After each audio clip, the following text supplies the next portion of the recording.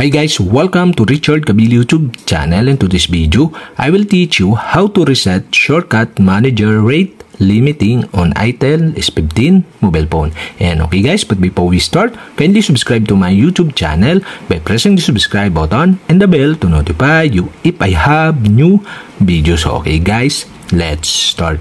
So okay guys, here in your itel S15 mobile phone, you'll have to do is go to settings. Here in settings, scroll down and go to system.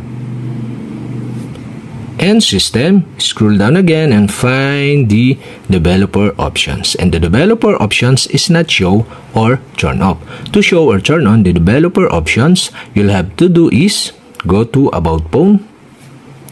Here in about phone, scroll down and go to build number. And okay guys, to show or turn on the developer options, you'll have to do is tap the build number 7 times. Okay, 1, 2, 3, 4, 5, 6, 7.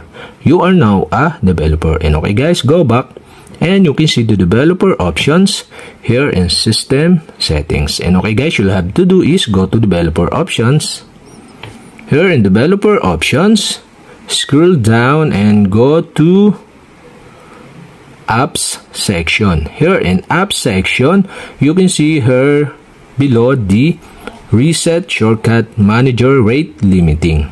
And okay guys, to reset the shortcut manager rate limiting, you'll have to do is tap this, and shortcut manager rate limiting has been reset, and that's it. Okay, we have successfully reset the shortcut manager rate limiting on itel S15 mobile phone. And okay guys, if you have a question, kindly comment below, and don't forget to hit the subscribe button and the bell to notify you if I have new videos. Okay guys, thank you for watching.